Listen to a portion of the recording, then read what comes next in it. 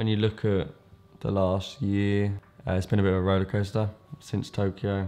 Coming off the back of that, I kind of went into almost a rut that I never thought I would through sport. So I think, yeah, maybe taking a bit of a step back from social media probably helped me in that situation, but also having the opportunity to then, when the time was right to come out and talk about it, well, it was a big thing for me. Like, I never really spoke to anyone really about how I felt. So it was a huge thing, just even a huge thing talking to Leah and talking to my family, talking to the people close to me. So then, you know, sit down and have a chat with, like, publicly was huge. And in that dismount on Pummel, I genuinely couldn't believe I'd done it. I'd retained my world titles, I'd retained my Olympic title now, and it was more than I ever dreamt of doing, more than I ever expected that I'd do in my gymnastics career. I'd do it because I love it.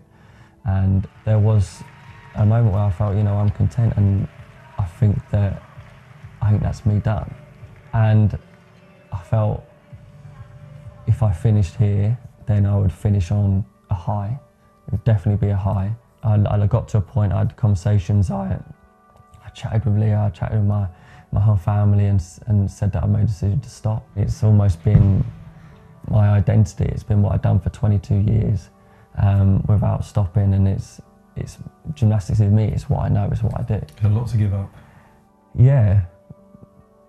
And Leah kept saying, like, so many times, like I was obviously questioned on it, like, are you sure, blah, blah, blah, and I'd always, I'm done. I fell into a place, into like this rut where I just lost all motivation for everything. I felt sluggish every single day. I was in this place where I just didn't want to do anything. I got to a point, I remember sitting on the sofa and I was just getting upset chatting to Leah because I felt like a complete waste of space. Like, I do try not to be too hard on myself, but even now I'm even annoyed at myself for falling in that gap and falling into that position, because the worst thing about it was I was sitting there feeling useless, like waste of space, the failure. I even got a blood test because I was just feeling awful every single day. And a blood test come back, I was absolutely fine. So yeah, not too long ago, sitting down with the BBC was a huge thing. It was something that, you know, that the morning of it, I was pretty nervous, because it was almost chatting about something that I've never spoken about before, a topic that I have never been open and honest with anyone, but also almost not open and honest with myself, in terms of just having that kind of real, raw chat.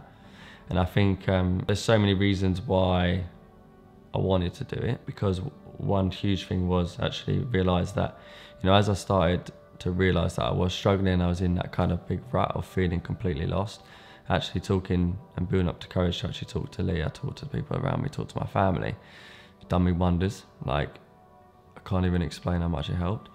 So then to obviously push myself and almost go that step further and talk publicly, you know, sit down with the BBC and just have a casual chat about it. I wanted it to be casual and just, you know, it was in my own environment, so it was in my living room.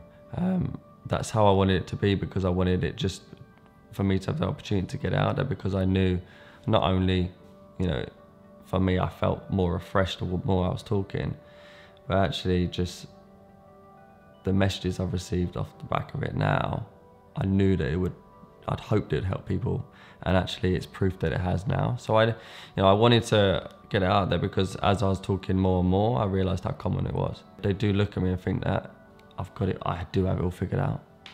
And I think it's just proof that no one does. I definitely don't have it all figured out. So I think, you know, just sitting down, having that chat and talking more, I think for me, I felt vulnerable to do it, because I'm still in a stage of, I'm learning myself. So I'm kind of like really excited and looking forward to like a 2-year push to Paris. I really feel like I don't like to say a final 2-year push, because my mind has completely gone from thinking that I'm done after Tokyo to now I'm back. But almost a 2-year push where I can really kind of almost learn as much as I can about myself, but almost on that journey be completely open and honest. Whether training's gone good or bad, it is what it is. And if I'm not ready for a comp and a comp's coming around quicker than I expected, like, it's fine.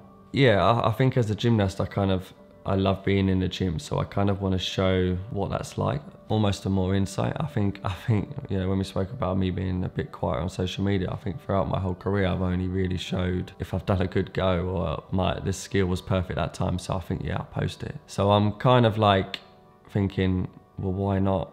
You know, if I've had a bad session, it's normal. Like, it's normal. It's normal for people to go to work and have a bad day at work. It's normal for people just to have a bad day in general. If I have a bad session, I've almost changed my mindset in terms of, you know, it's almost the process that's what's important. It's almost going there and, you know what, I'm trying my best. I know that this 2 years push to Paris will be a challenge. I've got Europeans and Worlds that I'm hoping to go to next year. And then I've got Europeans and Olympic Games when we hit 2024. So I'm excited to kind of give more of an insight into what training for an Olympic Games is like, but also show the reality of it really.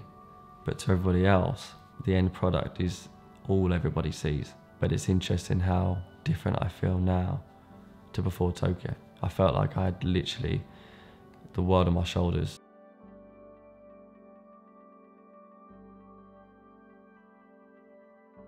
I think it helps me every time almost clear it up in my head how I'm actually feeling.